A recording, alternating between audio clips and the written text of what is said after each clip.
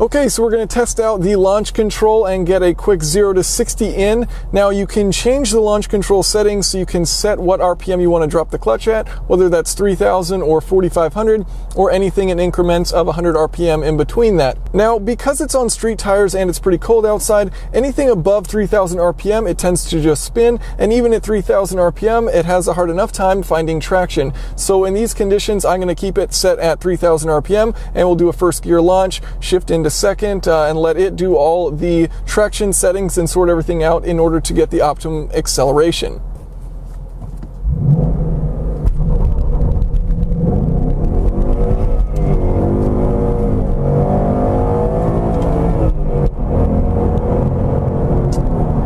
Still had problems hooking up. Okay, so just for fun, we're going to try doing this in second gear, and I'm going to raise the RPM that it holds it at for launch control to 3,500 to give it a little bit more power, since you know it's going to be at a disadvantage as far as gearing. Now, because we had traction issues with first gear, and also because we won't have to do any gear shifts during this test, it may provide a better time, so we'll see what happens.